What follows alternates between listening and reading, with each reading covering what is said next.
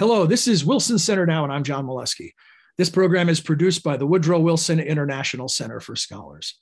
My guest today is Hallam Ferguson. Hallam is a public policy fellow with the Wilson Center's Middle East program, and Hal previously served as Senior Deputy Assistant Administrator at USAID. He joins us today to discuss the plight of Afghan refugees. Hal, welcome to the program. Thanks for joining us. Thank you, John. It's great to be here.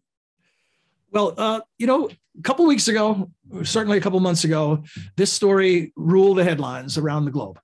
And of course, it's not over, but the world has moved on to other pressing issues. So if you could just give us an update on where we stand compared to what was happening during the initial withdrawal and the exodus from Afghanistan and where we stand today. Yeah, thanks, John. It is indeed a pressing issue that has not, in fact, gone away, although many of us have moved on with our attention spans. The Taliban are still in control of Afghanistan, and tens of thousands, perhaps as much as 100,000 of our former Afghan allies are, in fact, still in the country. These are people who were translators, contractors, worked for various NGOs or other organizations that were working in Afghanistan with US or European money, and they're still there. We managed to get tens of thousands, maybe 70,000 or so out in the final weeks before Kabul, or after Kabul fell, actually, but before the United States left. But a great deal are still there, and the situation is not getting any better. There's still a lot of violence on the ground there, and there is a looming humanitarian catastrophe as well, with the economy crashing. Thanks, Hal, for setting the scene for the discussion. And what do we know about efforts that are underway currently? Are these mostly negotiations with the Taliban, or are there clandestine efforts underway? What do we know about what we're doing to help those who are still left behind? Well, it's sort of all of the above. The State Department has said that they are hopeful to begin evacuating people again sometime this fall. Operating sort of State Department run charter flights again from various cities. They've said that there are about 14,000 permanent US residents that are still in the country, and that will be their priority. But as of yet, that effort has not resumed. And so in the meantime, it remains the responsibility of various private actors who are doing what they can to get various former friends and allies out of the country. And these are NGOs, such as the one that I was with in Albania. These are individual members of Congress. These are service members and just random do-gooders who are just trying to help and do what they can. Speaking about your trip to Albania, you have first-hand experience with this, right? You're not just talking about this from a distance. You know some people who've been left behind, and you've worked with people who are on their way out. Tell us a bit about the circumstances of that activity and then what you've observed.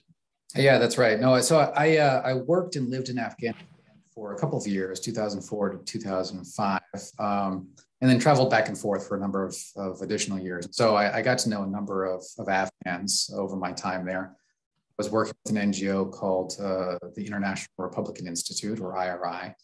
And when things began to unravel this last August, just a couple of months ago, I was, of course, back in touch with all of my former Afghan colleagues, with IRI, about efforts that were underway to try and get our people out. And I had the opportunity to go and volunteer with them in Albania, where IRI and a couple of other related nonprofits had succeeded in moving some of their people. So they got about 200 people between IRI and a couple of other NGOs. Got about 200 Afghans and their families to Albania. And I was there to try and figure it out, right? Like set them up, see what they needed, and try and set them on a sustainable path until their visas to the US were ready. And what's the mood like? I mean, it sounds like almost a clueless question to ask, in that why should the mood be anything other than dire? But what you've observed a certain amount of resilience among this population.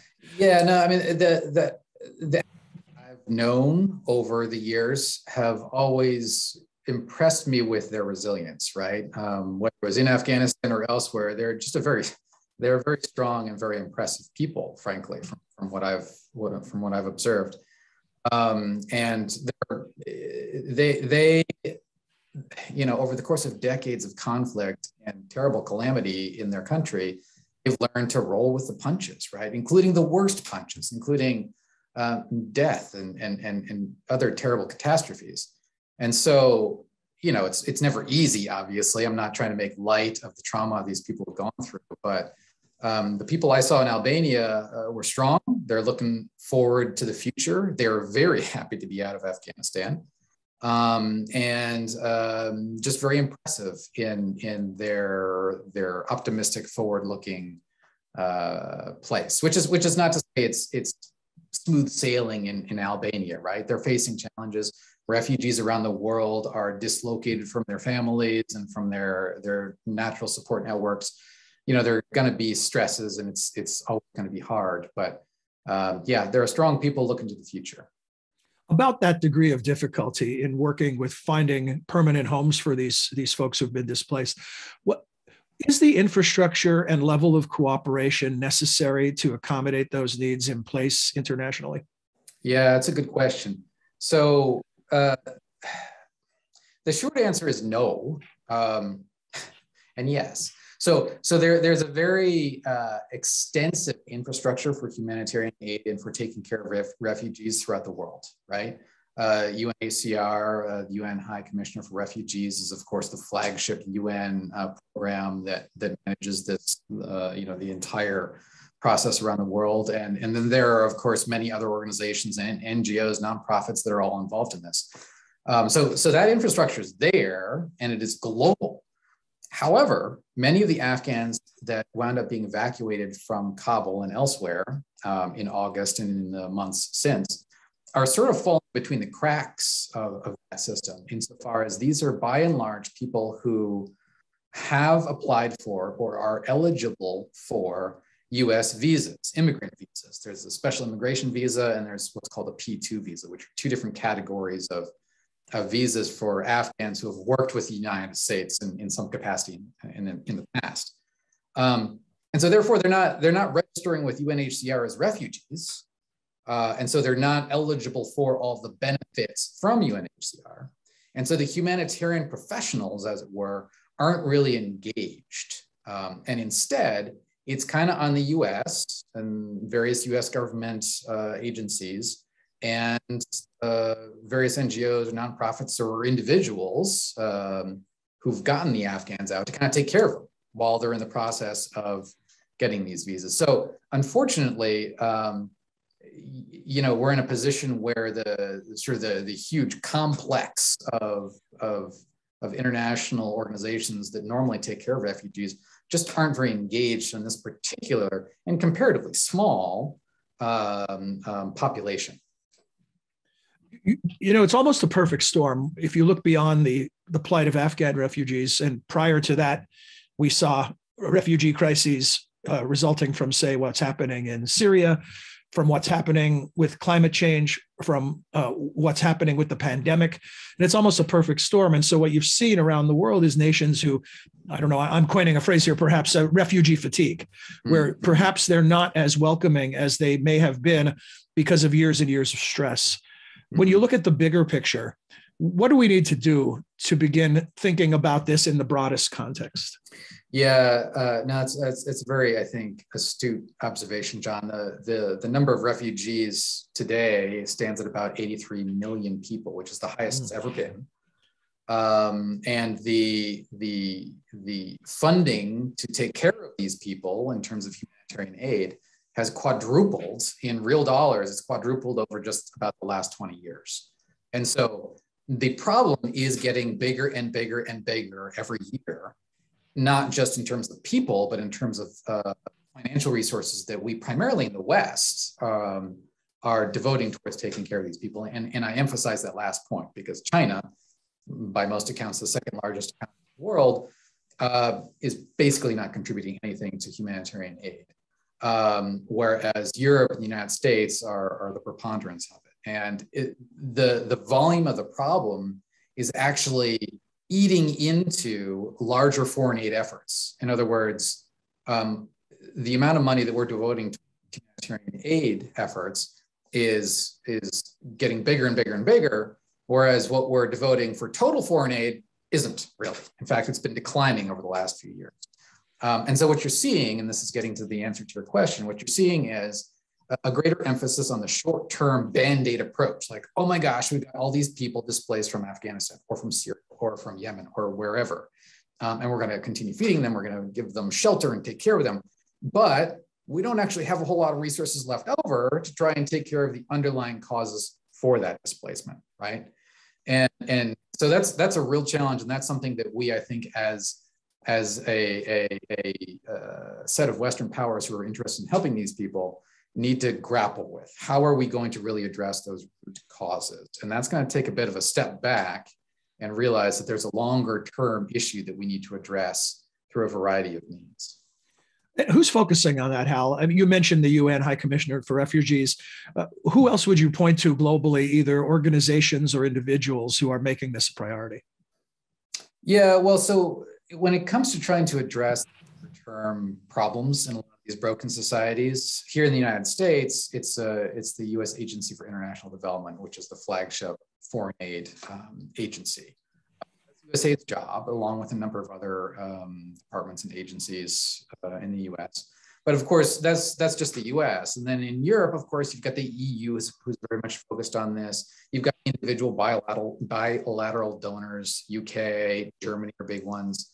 And so, you know, a lot of different countries are focused on this. But as you mentioned, I think earlier in this conversation, you know, everyone's been all distracted lately, right? In some pretty considerable developments in the world over the last couple of years, which has served to exacerbate displacement, larger humanitarian crises, and sapped resources from those longer term development efforts. Is there any expectation that China can be convinced to step up to the plate in a more meaningful way? I mean, you know, their desires to be more of a global player and to continue to increase their influence. They've invested in countries via the Belt and Road Initiative.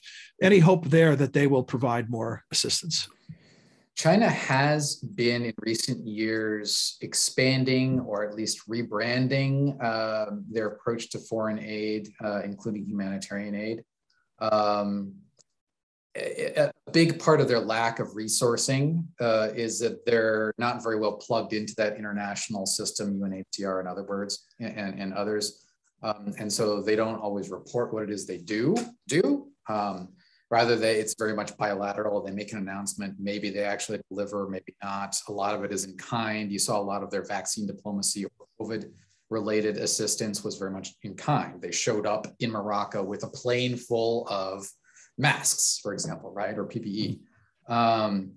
But in terms of an actual like larger methodical, strategic approach to trying to move countries towards self-reliance, you know, up the ladder of prosperity and self-reliance, there really isn't such a thing in China right now. You mentioned Belt and Road Initiative, and that's kind of as close as they get, which is really not about the development of the recipient countries as much as it is connecting China and its markets to the rest of the world for not always, but frequently fairly predatory reasons. China's found itself, I think quite deliberately, in a position where they have had to take ownership of infrastructure in various countries because that country was unable to pay China back for these unsustainable loans that China delivered to them some years ago. And now, you know, that doesn't really count as foreign aid, right? That doesn't count as development. And yet that's predominantly what you're seeing from China right now. Yeah, investment for profit is more of an accurate description. Exactly. So, Hal, beyond the human suffering and the refugee crisis, when you look at the circumstances developing in Afghanistan, what are your concerns related to security and the potential reemergence of ISIS as a major player in Afghanistan? Yeah, so there's been a lot of focus, of course, on the Taliban, who have now taken over the country. And I think a belated appreciation is beginning to emerge in the West for the fact that the Taliban are not actually the only significant and serious and kind of scary players in Afghanistan. In fact, ISIS has been there since about 2015. And they've been a kinetic adversary for us since about 2015. And in fact, there have been some efforts between the United States and the Taliban, even when we were fighting, to actually coordinate our efforts against ISIS with some success. Now that we're out, Taliban are pretty much on their own, and ISIS has shown what I'd say is actually a fairly surprising degree of on-the-ground capacity, capability in just the last few months. There's been a really consistent tempo of attacks on the Taliban perpetrated by ISIS, as well as some pretty horrific terror attacks on civilians perpetrated by ISIS. Attacks on various Shia mosques. Just earlier this week, there was sort of a combined arms attack on a military hospital in Kabul. All of this shows ISIS's ability to reach out and cause mayhem throughout the country to a scale that even just a few months ago would have been really kind of unheard of or unexpected. And so all of which is to say, I think a really big concern for all of us, first among us, the Afghans themselves, is that actually ISIS is a much more capable and much more scary adversary in Afghanistan than we all thought they were, and could, at a minimum, continue this pace of just debilitating conflict in the country, right, which has afflicted Afghanistan for decades, or at a maximum, could actually carve themselves out either a piece of the country or perhaps the entire country into another one of these sort of nightmarish false caliphates like we saw in Syria and Iraq a few years ago, from which they could launch attacks internationally on us, Europe, or elsewhere. And what is U.S. capacity to monitor this or to intervene in any way? Pretty limited, unfortunately. There had been a lot of hope, I think, on the part of the Biden administration that after our withdrawal, we would still maintain some ability to remotely via drone or airstrike take out terrorist targets in Afghanistan. That seems to be really minimal now. And I think the strike that we saw immediately after the bombing at the Kabul airport, in which 13 U.S. service people were killed, the U.S. reached out in a retaliatory strike, hitting what it believed was an ISIS safe house just a few days later. And it turned out to be basically an NGO worker's house and his whole family. That's what we blew up, right? Which was obviously tragic and terrible. B, fairly symbolic insofar as that's what the United States had found itself doing all too often over the course of 20 years of occupation. And lastly, I think really put the last nail in the coffin of this idea that we, in any capable way, would be able to influence events militarily in Afghanistan after withdrawing. The prospects of the Taliban itself dealing with the problem, do we have any sense if there is anything that resembles a consensus within the Taliban of whether they see ISIS as a threat to them or as a potential ally? Or are we talking about sort of a split within the Taliban where there are ISIS sympathizers and those who would like to see it go away? It's a really complicated picture. I think at the very high level, the Taliban and ISIS are adversaries, right? They've got very different visions for Afghanistan, different visions for the world, different religious ideologies. And in fact, they have been fighting one another for years now, right? And so at the high level, it's clear that they're enemies, right? And to some extent, they've been competing to see who's the greatest tormentor of the infidel, right? And the Taliban, in fact, sort of took some bruising embarrassments when it appeared that they were sort of letting us go peacefully in August, when ISIS got the last punch on us with the attack on the airport. That's an example of how the Taliban and ISIS are sort of jockeying for position in Afghanistan. However, I think below that top level, things get really muddy and confusing. I've been speaking to a couple of Afghans just in the last couple of days who have gotten out. And they paint a picture in the country of a real sort of mottled mixture of extremists in which, former Taliban are now police chiefs in districts who are using their new positions to persecute former enemies, either members of the Afghan armed forces or government or NGOs, or just, old enemies that they're mad at, right? And then you've also got other extremists who might be very extreme Taliban or perhaps even ISIS, who are sometimes cooperating, sometimes they're at odds. And so what I'm sort of left with is a picture of an Afghanistan where any kind of semblance of rule of law and order has really broken down, even within what we had all, I think, kind of perhaps naively assumed was going to be a very rigid and serious Taliban regime. It's not serious and rigid. They still haven't figured it out. And one of the greatest concerns we've got now is that the country really does descend into, warlordism or anarchy. Taliban just cannot control it. And their own extremists intermingle with ISIS, are fighting one another and us, all from this ungoverned space. Almost a timeless lesson, right? That revolutions are easier than governing. Absolutely. Before we close, Hal, I want to ask you about the piece you wrote for the new WQ, the Wilson Quarterly, an entire issue devoted to displaced people, a fantastic issue. I'd recommend it to all of our viewers who haven't read it yet. It's available free at wilsoncenter.org, at wilsonquarterly.org as well. Tell us about the piece that you authored for that edition. Yeah, so it was kind of a personal piece, I'd say. It was about my time in Albania, when I got to go out with IRI to help these people coming out. And, I knew some of them. I hadn't seen them in years. In fact, the last time I'd seen some of them, I was letting them go because our program was downsizing, and I had to end some of their jobs. And so the next time I saw them was in Tirana in Albania, as they were coming out of Afghanistan under very different circumstances. And so for me, it was a very personal experience to reunite with some of these folks. But it was also for me, a really interesting hands-on and direct experience with a humanitarian response, right? These were people who were coming out of Afghanistan with little else besides a suitcase, like a couple changes of clothes. That's all they had, right? After a pretty traumatizing few weeks in Kabul, in which they saw their entire world fall apart around them, right? They'd spent 20 years living in one world, and then all of a sudden, over the course of just a couple of weeks, it all came crashing down around them.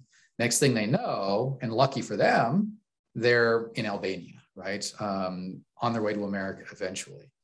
And so it was a really very kind of personal experience for me to try to get to know these people, try to help them to whatever extent I could, and realize how hard it is, just logistically, taking care of people who've been displaced from everything they've known and everything they've ever owned. And it's not easy. And final word on this, I'll say that, the government of Albania was very generous in opening their arms to these Afghan evacuees. Albania didn't have to step forward to do this. They're a small country. But they really were one of the first to say, hey, if Afghans need to come here, we'll do it. And that's part of who they are. They welcomed Kosovar refugees during that war, even as far back as World War II. They were very generous towards to Jews fleeing Nazi persecution. So really hats off to the government of Albania. And I think this just underscores the last theme, I think, that is frequently cited in the Wilson Quarterly edition you were talking about, John, which is, there's the refugees and then there are the host communities. And it's not easy on either population. And you've got a whole different variety of host countries and communities around the world, some of whom are really happy to have refugees, or at least a few, some of whom are extremely unwelcoming. And either way, it's really hard on everybody. And I think the evacuees who found themselves in Albania were very lucky to find themselves in a place that was as welcoming as the Albanians are. That kind of generosity of spirit that you recognize in Albania is the kind of thing that provides hope during these dark moments. So thank you for highlighting that. Thank you for helping us understand the big picture, the geopolitical aspects of this, but also putting a human face on it where it really, the rubber hits the road. Yeah. Thank you, John. This is great. Thanks so much. Okay, appreciate it, Hal. Great having you at the Wilson Center. Our guest is Hal Ferguson. You can find more of his work in the Middle East program, where he is a public policy fellow at wilsoncenter.org. And as we both talked about, the issue of the Wilson Quarterly is available to you there as well. We hope you enjoyed this edition of Wilson Center Now, and that you'll join us again soon. Until then, for all of us at the Center, I'm John Molesky. Thanks for being here.